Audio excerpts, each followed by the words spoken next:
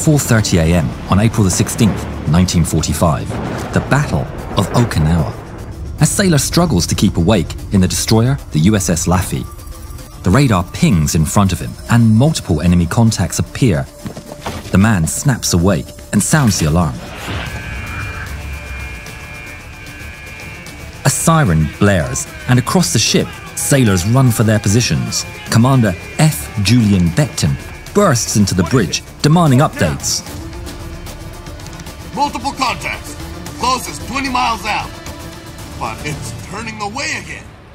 Beckton's adrenaline immediately wears off, and the gathered officers groan with various levels of frustration. The Japanese have been doing this the whole night, poking into their radars just enough to get them to act, and then leave. It's on purpose. They're trying to keep us tired for an attack. Silence reigns over the bridge. No one lets it show, but they're all afraid. They're acting as a radar station right in the path between mainland Japan and the ongoing operations in Okinawa. The Laffey is the first thing every Japanese fighter, bomber and kamikaze sees on their way to battle. Multiple ships trying to man this post have been hit by kamikazes, suffering heavy casualties. Keep the men on station, rotate them as needed. We can't afford to take an eye off the sky. Backup flies above their heads. It's 3 divisions of F-4U Corsairs, nicknamed the Grim Reapers. These warriors of the sky are the first line of defense. But at 7:30 a.m., things start to go wrong. Reapers, do you copy? Reapers, do you copy? Contact with the Corsairs is lost. Beckton is horrified. Without air cover, they suddenly find themselves extremely vulnerable. Huge enemy formation. They're coming from the north. Beckton takes one look at the screen and his blood runs cold. He would later write, "That screen had so many dots on it that it looked at times like an advanced case of chickenpox." Everyone to battle stations. Engine, give us everything you've got. Where are the Corsairs? The Corsairs still aren't responding, sir. A sense of doom washes over him. They're alone. Alarms blare across the ship, and men are sent running for their posts. From the formation, 6 kamikazes peel off to hunt Laffey, starting in a slow circle. From a distance, 2 make their move and pounce. Target, sir. 11 miles out. Closing fast. Flanking speed. 9 miles out. Stand by for main battery. Outside, everything stands still. Men have their eyes locked on the sky, gripping the firing button as they listen to the distant rumble of engines getting closer. 7 miles. At the last moment, Beckton decides he's moving to the flying bridge. Let's drop some lead on these Fire! He's just in time to witness the powerful boom of Laffey's 5-inch main guns. The sky is littered with flak as the first pair of kamikazes dive in off the ship's bow. The brave Japanese pilot leading the charge through puffs of flak. But it's for nothing as a full 5-inch shell impacts the Japanese aircraft square on the nose, violently disintegrating it into a ball of flame. A second Japanese plane charges through the smoke of the fallen. The 40mm guns open up, shredding the plane as it speeds ever closer. But it doesn't fall. It enters the range of the 20mm, and they too join in. The entirety of Laffey is pouring out lead as fast as it can until the enemy aircraft finally rips apart, until it smashes into the sea 3,000 yards away. But there's no time to celebrate, as seconds later, 2 more Japanese planes appear off the stern, flying at wave-top height. The Laffey's 5-inch guns take aim at the incoming enemies and open fire. The depressed weapons are barely clearing the 20mm gun emplacements in their way. The crew of the anti-aircraft gun take cover as they're hit with the muzzle blast. Beckton orders a turn, trying to bring more guns to bear as the enemy gets ever closer. The Japanese pilot is just seconds from impact when a shell rips off its wing and sends it tumbling into the sea. The 4th plane also attempts a daring charge, braving the exploding shells and storm of lead.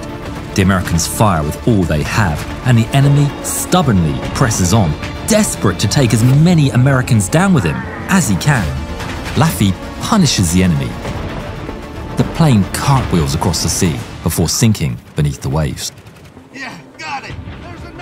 But they're still not done. The last 2 of the 6 aircraft charge to the attack, 1 from port and 1 from starboard. Most guns turn to starboard and open fire, but meanwhile, the portside plane pushes through with lesser resistance, rapidly accelerating towards the ship. The starboard plane is torn to pieces, falling from the sky as flaming confetti. But the Americans have ignored the second enemy for too long. He opens fire with machine guns, strafing the Laffey and inflicting significant casualties on the exposed sailors. The guns rush to fire at the last plane as it careens down towards the ship. A wall of shells meets it in return.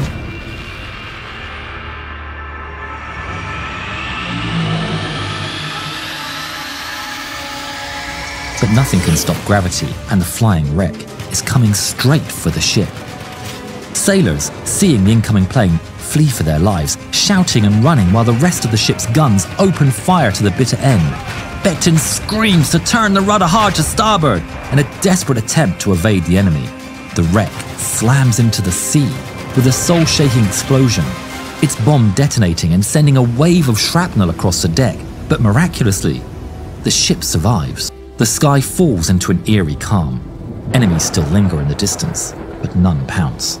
The crew takes a moment to drag the wounded to the infirmary and compose themselves, having just enough time to get a drink of water and for the reality of their situation to sink in. After 7 eternal minutes of suspense, another enemy turns for Laffey. Becton turns the ship to give the incoming plane his broadside, allowing all his guns to unleash upon the enemy. The Val evades left and right, attempting to aim straight for Laffey's bridge. Becton can see the enemy's aim clear as day and orders evasive maneuvers of their own. Rudder to port! Enemy races in, but he's aimed poorly. He's forced to abort and turns away, still under fire. But once clear, he determinedly dives in for the Laffey's bridge one more time. Becton voices an endless stream of orders. Rudder to port! Aye, aye, sir. Head on! To starboard! Aye, aye, sir. It's a high-stakes game of cat and mouse as he desperately hides the bridge from the Val's flight path again and again. The aircraft somehow still flying despite numerous hits. Aboard the ship, a gun captain leads his 5-inch turret from the hatch atop the mount when one of the barrels stops working. What happened? It's stuck. It won't elevate. Cursing his luck and without time for a proper repair, the captain jumps off the mount, takes a hammer and slams the base of the barrel. Meanwhile, in the air, the pilot can feel his own aircraft falling apart underneath him. And in desperation, he gives up chasing for the bridge. He turns straight for the main part of the ship and dives in. The guns zero in on him, shredding his Val as one of the Laffey's turrets fills his windshield. The aircraft zips in and crashes on top of the gun and destroying the hatch the gun captain had been in just 2 seconds ago. The wreck and a flood of flaming gasoline fly over his head, the Val flying off into the sea as the deck is engulfed in flames. The gun captain and other nearby men rush to get the flames under control. Becton watches the scene unfold, but then he hears the shouts of a lookout. Contact the port! Coming in fast! His heart sinks. He's been too focused on starboard. He orders the 5-inch guns to turn towards the new threat, but it's far too late and can't turn in time. 40mm guns open up on the enemy. The fate of the entire ship is on their shoulders, and in the most crucial moment thus far, they excel. The enemy fighter detonates in midair and falls into the sea just 200 yards away. The gunners cheer, but the nightmare is far from over. Where on earth are the damn Grim Reapers? Oh, radio's still screwed. Then the 9th Japanese plane appears, skimming the waves on the port side, determined to crash into the Laffey. Damaged 5-inch guns are unable to attack. The 40mm guns open fire, nicking and striking the enemy, but it still flies and enters the range of the 20mm guns. They join in on the defense, but the enemy powers through. Fear grips the men's souls as they realize with dread, this one is not going to fall. Inside the Japanese plane, the pilot sees the ship fill his windshield. He closes his eyes. He never feels the impact. the Japanese plane crashes into the superstructure behind a 40mm gun. Its wing is ripped off. Flaming fuel sprays across the deck. The rest of the airframe falls off the starboard side, and its bomb detonates in the water. But some AA guns have been engulfed in flames, and the crates of ammunition start to cook off. One by one, the shells explode with loud bangs, glowing hot shrapnel, flinging off in every which way. In that section of the Laffey, firefighting becomes the only priority. The men rush to contain the flames, saving the Laffey from catastrophic explosion. But the guns are still crippled. Another Japanese plane appears from the rear. Guns on the very stern open fire, but with so many weapons in the aft out of commission now, their volume of fire isn't enough, and the valve smashes into the stern, devastating the interior. The stern of the Laffey is now a burning inferno, and without defences, it's also the easiest place to strike. Another plane sweeps in, but this time it drops its bomb into the stern. The explosion takes out the ship's rudder and breaches the hull, locking it on a 26-degree turn to port.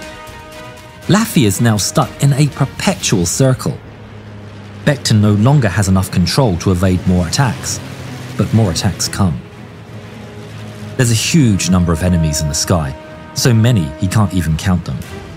Becton watches as 2 aircraft peel off the circling swarm and dive into the attack. He orders the ship to flank speed. It's the only thing he can do, and it's not enough. The few guns in the stern open fire on the first incoming plane, but they're not enough, and the plane slams into the ship, almost unimpeded. Dozens of sailors fall, and deadly fires spread. The second follows soon after, but its bomb fails to explode and clatters across the deck. A group of sailors manage to pick it up and throw it overboard. The swarm continues to circle, waiting for their turn. Somehow, the ship remains afloat, but Becton knows it's a hopeless battle. Laffey needs a miracle. Corsairs, they're back! A flight of American fighters charges into the scene, immediately cutting down 4 of the circling kamikazes and turning them into streaks of fire. The Grim Reapers are here. In the air, the swarm of aircraft scatters in every direction, and a battle breaks out in the skies. But it's hardly a dogfight, it's a slaughter. The undertrained pilots in their obsolete aircraft are no match for the American fighters, and they go down in flames, one after the other. If you enjoyed this video, we'd really appreciate your subscription, and you can join us on Discord. Thank you. But Laffey isn't out of the woods yet. In desperation, several Japanese make a turn for the destroyer, determined to take the ship down with them. The first dives in with a Corsair hot on its tail. The Laffey gunners open fire, but miss out of fear of hitting their ally. Becton watches the Key 43 with horror as it comes barreling towards him. He drops to the floor, and the 2 aircraft both roar overhead. Both fighters clip the Laffey's mast just above his head. The Japanese plane spins and crashes into the sea, while the Corsair pulls up into the air, and the pilot, incredibly, bails out. In the process, the American flag from the mast drops onto the deck. Signalman Second Class Thomas B. McCarthy instantly told a sailor nearby, We've got to get that back up there. In the middle of combat, McCarthy retrieves the fallen flag and climbs the mast. Becton spots him climbing, but doesn't interrupt, returning to command while McCarthy mounts the flag high on a cable for all the sailors to see. Yeah, got it. Good job. 4 more Japanese kamikazes charge in one by one, and the gunners take them all down by the skin of their teeth. One of them is getting close as 50 yards before slamming into the sea. Becton is impressed by his men's gunnery. Captain, we're in pretty bad shape aft. Do you think we'll have to abandon ship? Becton doesn't have to think it over. After so much courage by his men, so many heroics, it would be a crime to let us sink. Hell no! We still have guns that can shoot. A bomber sweeps in and drops his ordnance into the Laffey's battered stern. Then another bomber charges straight for the breach. An officer sees it coming and tackles Becton to the floor, moments before a volley of bullets rips through the structure. The bomber roars overhead, but immediately after, it's caught up by a Corsair and cut down from the sky. Then another bomber comes in from the port bow with 2 Corsairs in hot pursuit, doing all the damage they can until it's hit in the ammunition and explodes right above the sailor's head. What's left of the bomber crashes into the waves. Then, suddenly, there's silence. After 80 minutes of hell, everything fell quiet. The crew can barely believe it. Becton asks himself, why would the enemy let up when they were so close? But then he looks up to see 24 Allied Corsairs and Wildcats covering them, and not a single Japanese in sight. Still, the ship was left a burning wreck, and Becton feared that after everything they would have to abandon it, but they managed to keep the ship that wouldn't die afloat. The attack tragically claimed 33 of the 336-man crew, with 70 more injured. The Grim Reapers scored 33 victories during the defense. Incredibly, the ship that was attacked by 22 kamikazes and wouldn't die is still afloat. You can visit the USS Laffey at Patriots Point Naval Museum, South Carolina. Thanks again to World of Warships. Check out the link in the description.